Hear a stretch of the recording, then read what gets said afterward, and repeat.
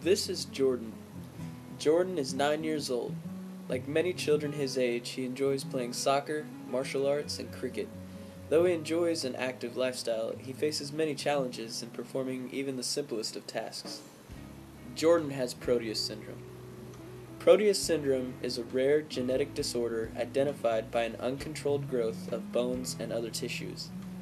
Common symptoms include an increase in the mass of organs, bones, rough patches, overgrown blood vessels, and formation of blood clots. Proteus does not affect everyone in exactly the same way. Symptoms manifest in all different parts of the person's body. Proteus syndrome is difficult to diagnose because there have only been 100 to 200 documented cases. There is evidence to suggest Proteus is caused by a mutation on the phosphatase and tensin homolog, or PTEN, gene located on chromosome 10. The cause is thought to be a random dominant frameshift insertion mutation in the somatic cells. The PTEN gene typically produces the PTEN protein, which is responsible for signaling cells to stop dividing. The mutation changes the protein, so the cells do not know when to stop dividing, resulting in excess growth. The PTEN gene is also responsible for other diseases when mutated, such as Cowden syndrome and Benaya-Rila-Ruvalcaba syndrome. Together, the diseases caused by a mutated PTEN gene are called the PTEN hamartoma tumor syndromes. The PTEN gene is suspected to be the most frequently mutated gene in prostate cancer and cancer of the uterine lining. However, a malfunctioning PTEN protein only accounts for about 50% of all the Proteus cases. The causes for other cases are unknown, but it is believed to be caused by somatic mosaics.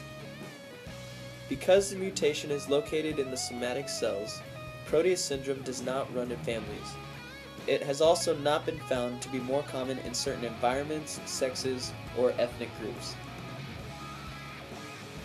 The quality of life for the patient and their family is completely dependent on the severity and placement of the growths.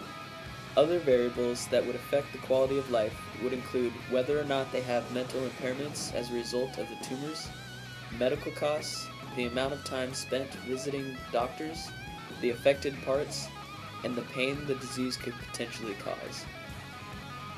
Currently, there is no genetic test specifically for patients who could potentially have Proteus syndrome, so it is mainly diagnosed by the appearance of the patient. Joseph Merrick is probably the most well-known person to have suffered from this disease. A movie was made about Merrick called The Elephant Man in 1980.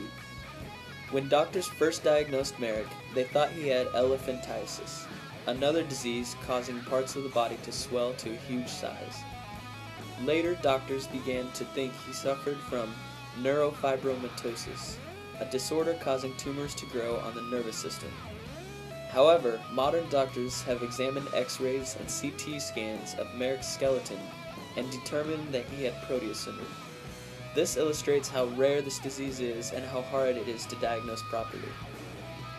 The only treatment for Proteus is the treatment of the symptoms. Surgery can be done to halt the abnormal growths and regular doctor's visits to monitor the progression of the disease. There have been cases of surgeries on Proteus patients' feet, resulting in the person gaining a fairly normal walk and wear normal shoes. Currently, there are no feasible cures or prospective treatments on the horizon for Proteus.